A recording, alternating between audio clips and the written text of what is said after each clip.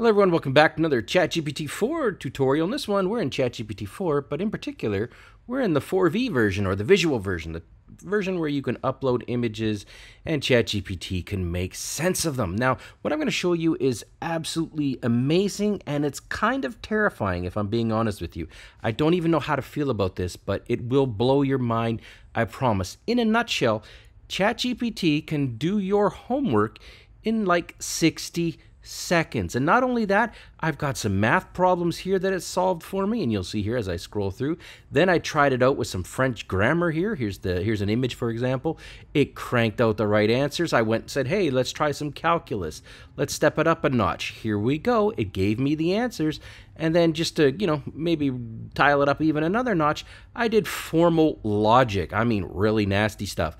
And bango, it did that too, and it does it in seconds. Now let me show you how to do it. So the first step I'm going to go ahead is I'm going to go into ChatGPT like I've done here.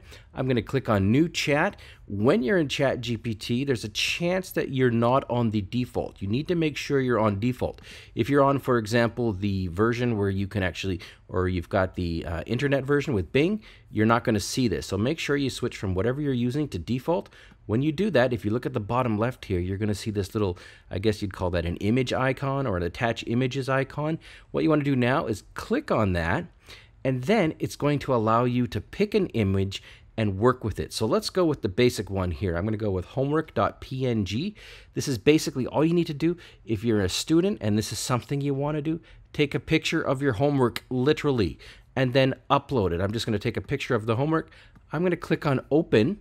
You'll see here that it's loading, and then I'm going to just press enter.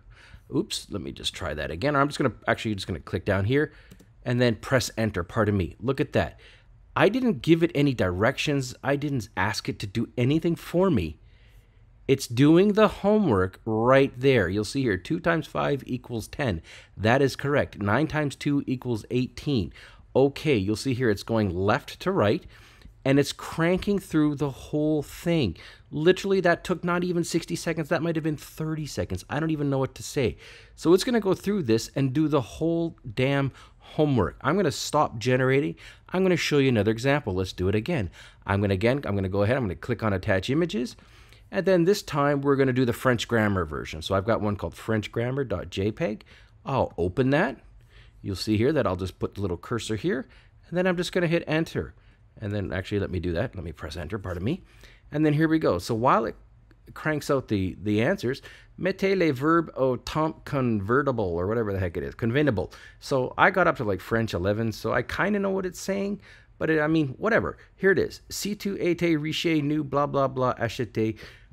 Si tu, there is the answer, and it's even bolded for you. It highlights it for you. Nous irons à Jaipur. And then if you're not sure, I even went to Google, as you can see here, nous irons à whatever the heck that says.